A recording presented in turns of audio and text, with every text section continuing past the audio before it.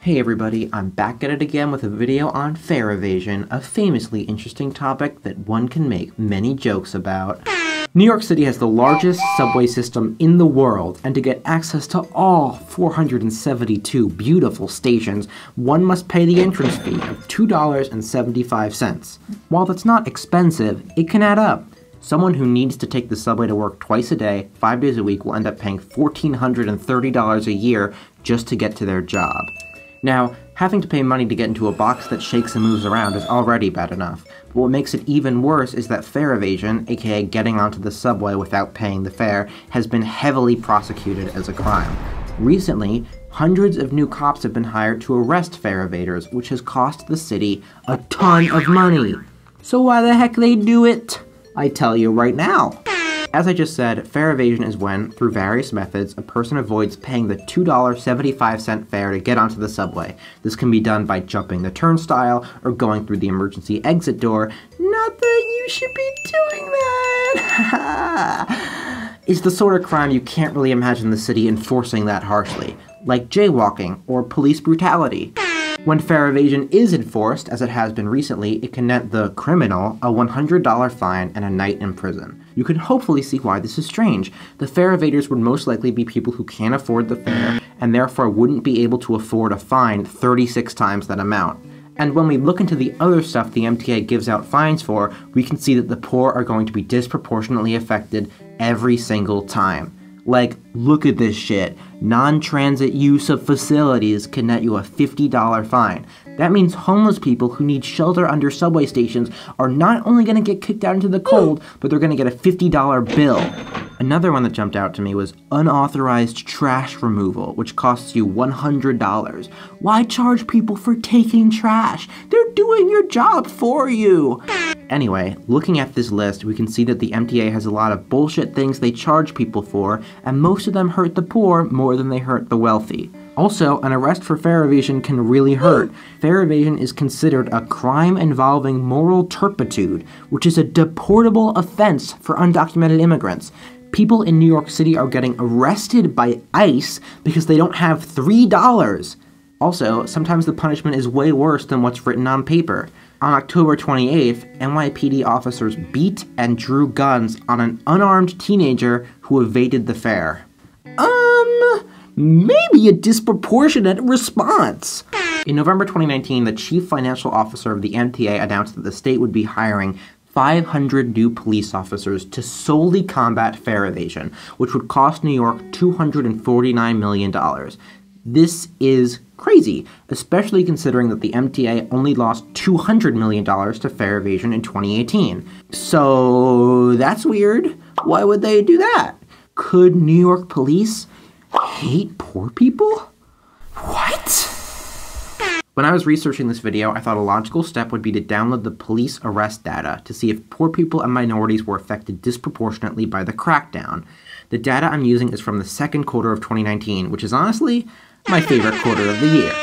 The top 10 stations where fare evasion took place, which are listed on the screen, are surrounded by neighborhoods which have a median household income of around $34,000. The median household income of New York City is $58,000. This means that New York City's poorest neighborhoods are where fare evasion is prosecuted the most. What was similarly clear was just how disproportionately non-white the arrests were. In the top 10 stations, 101 black people were arrested compared to just 14 white people. That means that 90.5% of the arrests made in these stations were of non-white people. So, looking at this statistic, I thought the main reason for the huge disparity was institutional racism, and this is mostly true. To illustrate my point, let's look at J Street Metrotech Station, where the highest number of fare evasion arrests were made. In Census Tract 15, which is right next to the station, the median income of a white family is $152,000. The median income for a black family is $25,000. This is an insane disparity, and it means that even though the neighborhood is 37% white, only 8% of those living in poverty are white. This difference in racial wealth is due to institutional racism, part of which includes redlining, a policy which segregates New York to this day. In the 1930s, the Federal Housing Administration was created to insure mortgages. To determine where the money would go, they had maps drawn of racial boundaries in New York City. Areas with a high population of minorities did not receive funding from the government, while white neighborhoods got a lot. This caused racial disparities that persist to this day, and it's the reason why white families in District 15 have 8 times the wealth of black families. Also, I talked to Mayor de Blasio, and he told me he hates minorities and poor people, and that he's going to run for president every year. So, looks like that's crazy. But institutional racism isn't the only reason for the large number of minority arrests. The NYPD is way more likely to arrest a poor black person for evading the fare than a poor white person. A 2017 report by the Community Service Society states, quote, "Poverty alone doesn't explain racial disparities in fare evasion arrests. Although 29% of New Yorkers living in poverty are black, 66% of fare evasion arrests are black. So, the issue isn't just redlining, but also discrimination from the police." Now, I get if you're skeptical, because the NYPD has famously been a force for good in New York City. Brooklyn Nine-Nine said so. They're so good, in fact, that I found an article online called Top 5 Worst NYPD Brutality Moments. Thanks, Watchamojo! Going back to the report, there are multiple reasons why the NYPD would arrest black people at a higher rate than we'd expect. The first and most obvious reason is racism. Quote, "Police officers always have some degree of discretion when it comes to making arrests for low-level offenses such as fare evasion. This description opens the door to biases that correlate with race, ethnicity, age, and gender. AKA, police be racist." Another reason is the rise in broken windows policing. In the 90s, the NYPD started arresting people for crimes like jaywalking or fare evasion, which they believed would help the city maintain order and help keep higher-level crimes from occurring. There's no real evidence that this tactic helped, but there is evidence that it disproportionately impacted young men of color. But Becca, I hear you say loudly into your screen, "Sure, the NYPD might hate minorities and poor people, but I still don't understand why they chose to sink so much money into this." I get what you're saying, and in order to answer this question, we need to enter conspiracy mode. Yeah, looks like we're entering conspiracy mode. Terror. Hacking in progress. I'm trying to get in, but the firewall is secure. Terror. Conspiracy mode activated. Conspiracy mode. Okay, so, the crime rate in New York City has been decreasing massively since the 1990s. In 1990, the NYPD received 527,000 crime complaints. In 2019, they received only 95,000.